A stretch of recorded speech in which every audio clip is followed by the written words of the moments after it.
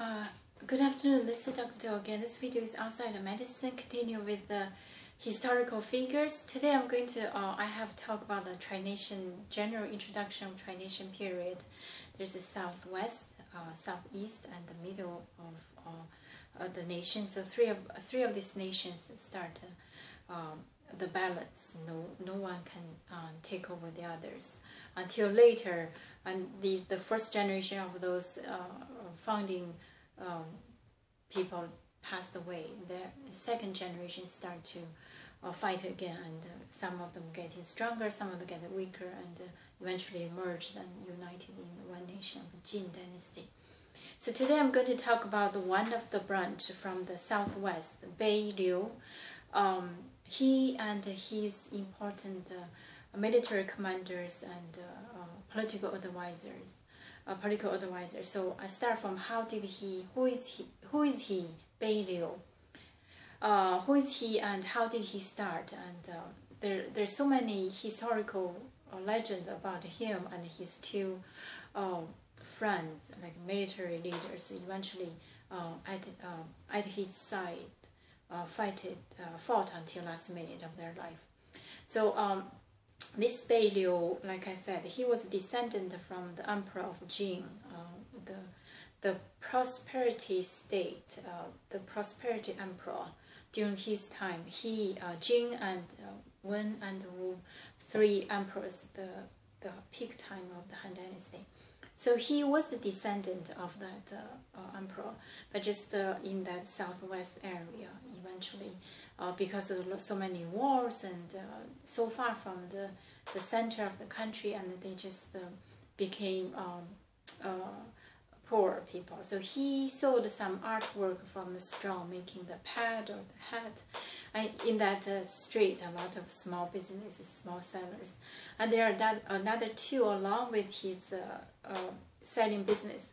They sell different things. One is Yu Guan. Yu means the feather, but it's very common first name during that time, probably. But Guan is Yun Chang is the real name for him. He was also selling probably some grains. And there's another seller. It's the richest of these three. It's Fei Zhang. Last name is Zhang. First name is Fei. He was a butcher. Of course, that's the richest. I think his family kind of rich, and three of them talked to each other, decided to become brothers. They have the ceremony, and became brothers, saying, even though we're not born at the same time, but we are willing to die at the same day. So which means it's tightly bound relationship. So the three decided to fight because that's so chaotic. The country, the nation was so chaotic. So they, especially they know he was the descendant of the emperor. So they three of them start to fight, but it's not that easy because they did not have a lot of financially. Fei Zhang was provide them and other rich families, but they do not have a lot of army. They need to borrow them. The most difficult challenge they have to face is no real leader. Nobody know how to fight, how to use the military strategy. So this brought another figure called Zhuge. I mentioned Zhuge is a local famous philosopher, or knowing, basically an erudite scholar, knowing the heaven, the earth, the season, the Taoism, and also built a beautiful village, married a rich family, and his wife and his father-in-law are very famous also. So this Bei Liu, after the starting of a fight to try to gain the ground, did not gain anything. Really, every time the fight turns out flee. So that's how he started. And each time he felt so sad. He just felt like Guan and Zhang, they're very brave, they're very strong. They know how to fight, they know how to lead, but they do not know the military strategy.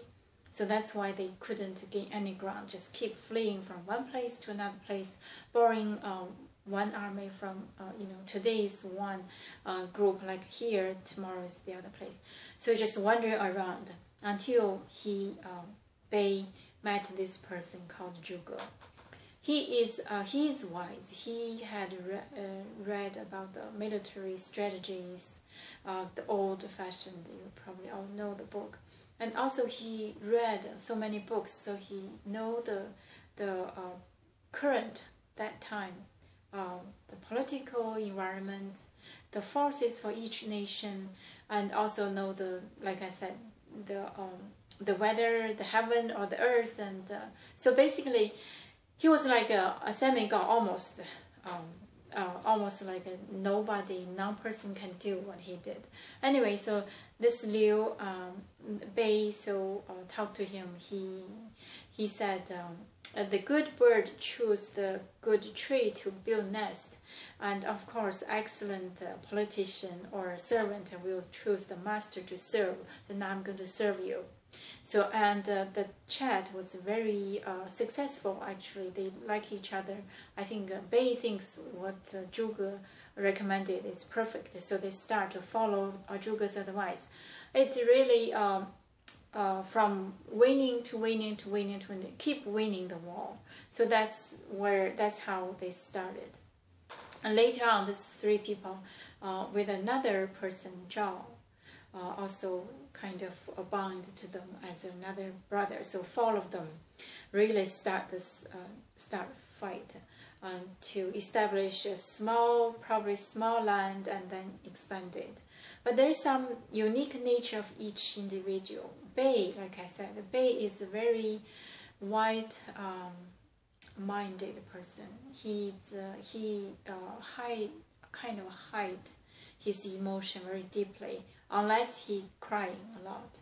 But he never lose temper, very mild, and also he has the descendant blood from the royal. So that's why a lot of people like to fight with him, because he's the right name to fight and the right person to serve, because he has a good reputation in that area. And Guan is, like I said, nowadays still a lot of people, especially in old time, people just worship him, had a name, at the wall to worship him as a semi-god. Since this person, he is very loyal to his master, to his brother Bei.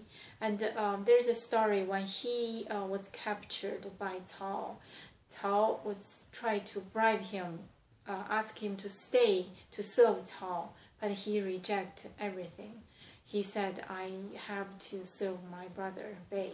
So I would just appreciate you keep me here I'm just live under your shelf. But when I know the news, know where my brother is, I'm going to follow him." So this is this event won him a very good reputation, and everybody worship him.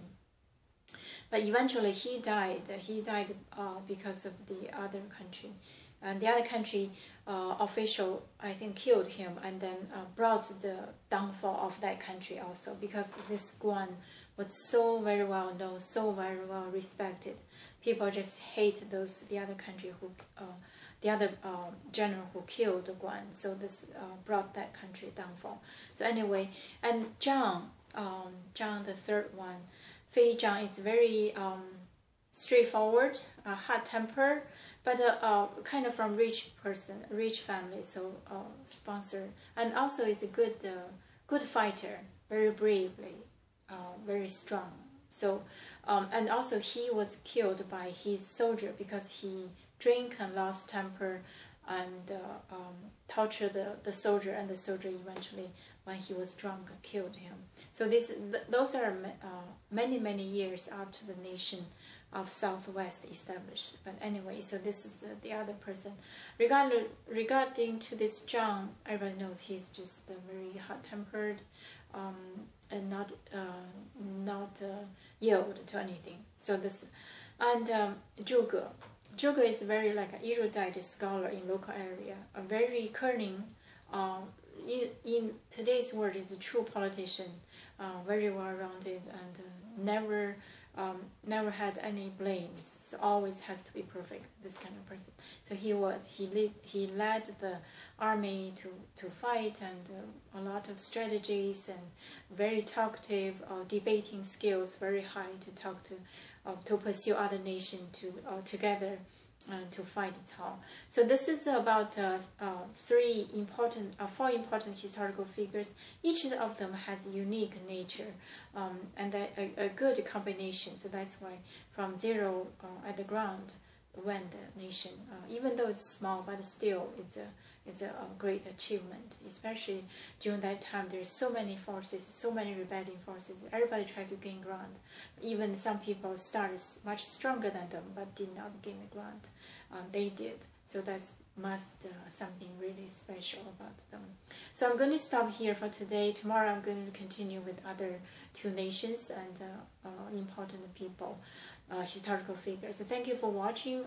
Again, I hope the story or the wisdom can give you some idea, but the true wisdom is from yourself to read, and also to read in between the lines, and to